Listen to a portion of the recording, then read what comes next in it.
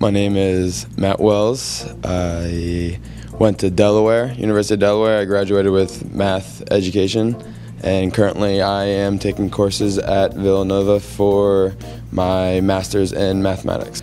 Currently I'm teaching IAG 2.2, IAG 1.3, and IAG 3.3. The 1.3 course, it goes through the year 2 of the IMP book. We cover how to solve equations, how to simplify expressions, dealing with absolute values and distribution, those techniques. Then we go into trigonometry, where you learn about sine, cosine, tangent. You see the Pythagorean theorem. Then we go into how to solve 2 equations, and we talk about volume and area. It's a whole big mix of stuff. The 2.2 course, it teaches stuff about exponents. You see more trigonometry in that. You see circles.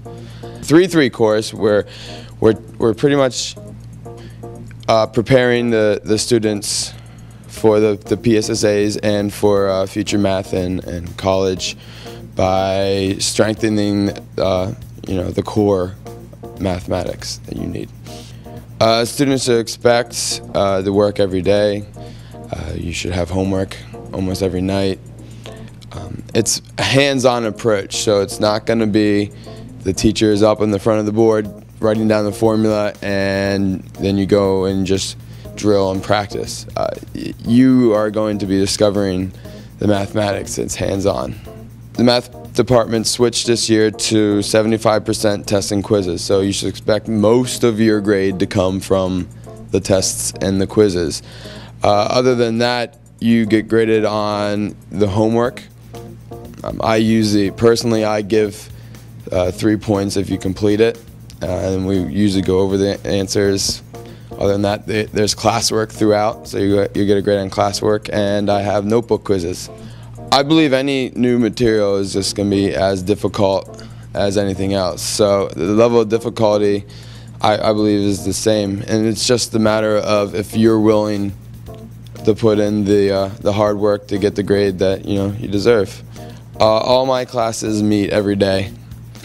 Well, all the courses, they're all numbered. So if you're taking a 2.2 course, the prerequisite would be that you took 1.2 the year before, or you're taking the 3.3 course, you at least took a 2.3 or a 2.2 before. So it's just the previous numbers from before. I only assign a couple projects.